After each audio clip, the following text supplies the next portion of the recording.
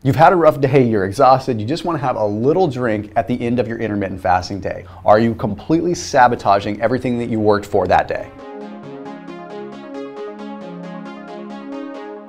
We're going to break down what's happening inside your body if you have alcohol after breaking a fast.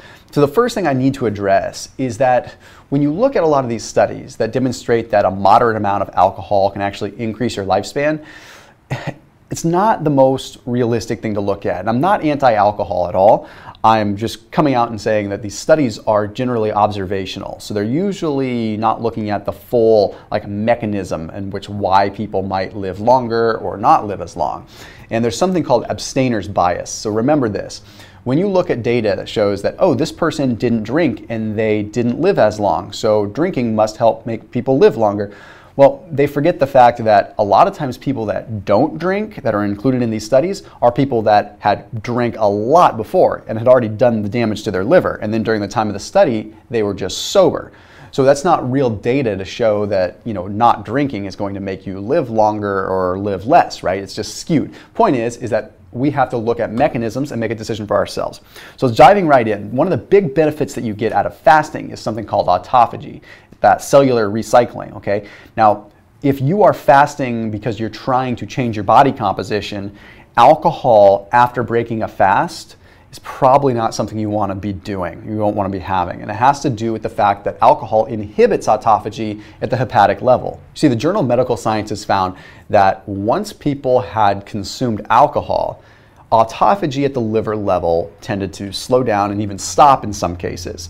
That's not exactly what we want, because when we're trying to preserve muscle, which is a huge part of fasting, right? Huge part of our body composition change, autophagy is going to break down components of cells to allow the release of amino acids that actually feed our muscles and keep muscle on us while we're fasting. If we slow down the rate of autophagy, then we slow down how efficiently that process happens, and we run the risk of burning up some of our muscle while we're fasting. Does that mean you never have alcohol? No, it means that you definitely exercise moderation, and you probably want to not drink after longer fasts, anything over 18 hours or so. What's interesting is that they've also found that it downregulates muscle autophagy, which again is a very important thing, because the muscle autophagy is essentially the muscle breakdown that occurs during a fast. Now, you might be thinking, wait a minute, I thought you said it preserves muscle.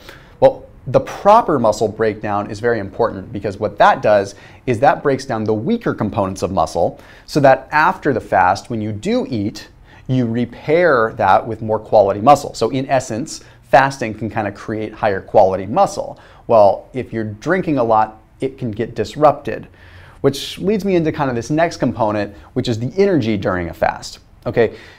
A lot of the energy that we are getting during a fast is coming from ketone production. Ketones provide us with the energy during a fast because we don't have any other fuel sources at hand.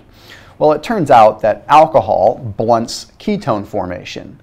And it does this in the way that, well, alcohol converts into something called acetaldehyde, which is very, very toxic to the body, and it's the job of the liver to process it. Now, I'm not saying that alcohol is the most terrible thing on earth. I'm saying that your body's going to do what it has to do, and it's going to prioritize metabolizing that alcohol, that acetaldehyde. Well, this puts ketone production on the back burner. But that begs the question, does this really matter in the long term? Because I'm not drinking during my fast, right? Because if drinking acutely stops ketone formation, then that should only be a problem if we were to take a guzzle during our actual fast, right? Wrong. You see, there is a longer stream process we have to look at too. Now, this is something I talk about a lot. It's called PPAR alpha, and the simplest way that I can explain it is it's kind of the master switch. Like PPAR alpha turns on all the different fatty acid oxidation processes and really just switches the gear for our body to start being in, lack of a better term, fasting mode. So the American Journal of Clinical Nutrition found that alcohol consumption slowed down fatty acid oxidation. That's bad on one hand because, yes, that slows down fat burning, so to speak. But it's bad because what happens kind of in a secondary fashion. If we slow down fatty acid oxidation, we slow down what is called PPAR alpha binding. So the journal Alcohol published that if you consumed alcohol, it slowed or even halted the binding of PPAR to the DNA. Now, if PPAR is the master switch to get us into a fasting state, if we stop it from binding to the DNA, then we are never really learning how to utilize the fat as a fuel source, and we're never getting the benefit there. So there is a longer term effect. So short term, alcohol will stop ketone formation, but longer term, it kind of, attenuates that metabolic switch a little bit. So again, you have to ask yourself, well, when can I drink in this case? I mean, the best case scenario is to probably drink after you haven't fasted for 36 to 48 hours, not that close to your fast. That way you're kind of separate, okay? It would almost be like fast during the week, have some fun with that. Don't fast during the weekends. And if you're gonna drink, drink on the weekends and drink casually. Don't drink a lot. Another thing that you might wanna consider is if you're like drinking on the weekends or anything like that, is snacking on like higher protein things, because there's a relationship. The co-ingestion of alcohol and protein seems to sort of attenuate that muscle protein breakdown issue. It kind of helps it out a little bit. So if you were to drink on the weekends and things like that, you're better off to not necessarily combine it with a bunch of fats and not combine it with a bunch of starches, and combine it with like protein snacks and beef sticks, stuff like that, that's going to help you kind of attenuate that message, not just from a digestive component, but also just from how the signaling works. If you want to get some of the snacks that I recommend for this situation, but also just for keto and fasting in general, I put a link down below for Thrive Market. They're a big supporter of this channel. You've probably seen them on my channel a lot. There's a special link. That way you can go and you can get like the types of foods that I would usually snack on during my eating period, or the types of foods that I would snack on during a ketogenic diet. So highly, highly recommend it. They deliver it right to your doorstep, super easy, no more going to the grocery store, can save you a bunch of money that way. And just thank you, Thrive Market, for supporting my fans, supporting my channel. There's a link down below for you to check out. So the other piece we have to look at that kind of builds this whole scope is like what alcohols do we drink, but B, like what about the inflammatory response? So we'll talk about the inflammatory response first, and then I'll move into which alcohols to drink that are going to be a little bit better in this case. The large reason why we fast is to modulate inflammation. One of the reasons you feel so good when you fast is because of that modulation of inflammation. Now, when you break your fast, you have an increase in inflammation. It's just a normal thing that's going to happen, right? You've been fasting, so you don't have any calories coming in, then all of a sudden you have some food. Even if it's clean, it's going to trigger that spike in inflammation.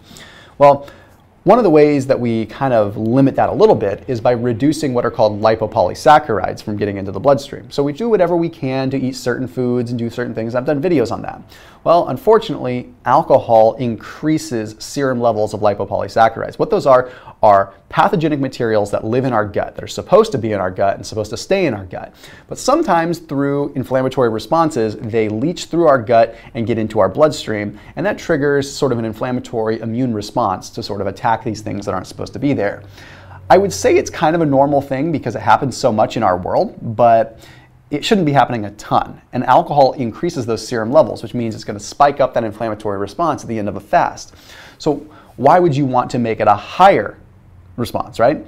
So all stars and all things are aligning and pointing to saying drinking after a fast is probably not a good thing. I don't know if it's unhealthier per se, but you're definitely reversing some of the signaling that you're trying to gain as far as like fat adaptation and everything like that, okay? Which leads me to like, what alcohols should you drink? Well, we've talked about when you should drink, okay, probably away from your fasting periods.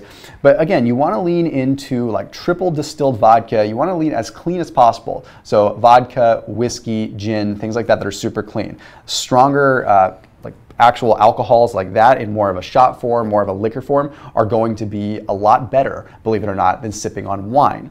Don't fool yourself into thinking that wine, because of the antioxidant profile, is going to be better.